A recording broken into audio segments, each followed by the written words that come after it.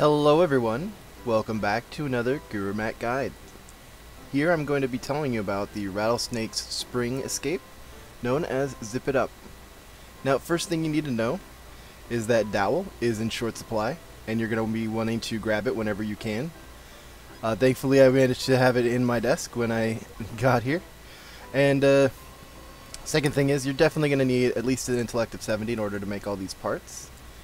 We're making a crossbow, and so the first thing you're going to need is at least 2 things of timber and a bolt to make a crossbow body.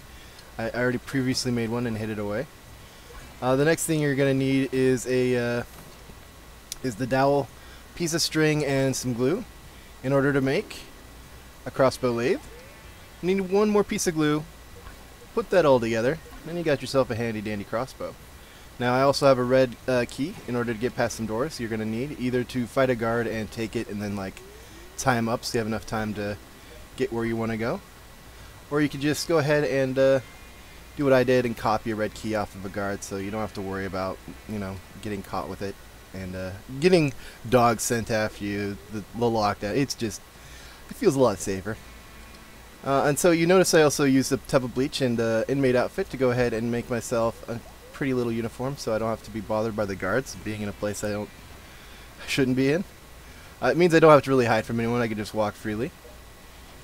And then I use, of course, the key to go up to the top over here and figure out, alright, there's a spot up here all the way up to the top. You gotta climb all the way up these stairs and get ourselves to here, nope, to here and escape. And there you have it, the Zip It Up achievement on Rattlesnake Springs. Whee! Oh, well hey, ooh, we get to ride on a horse.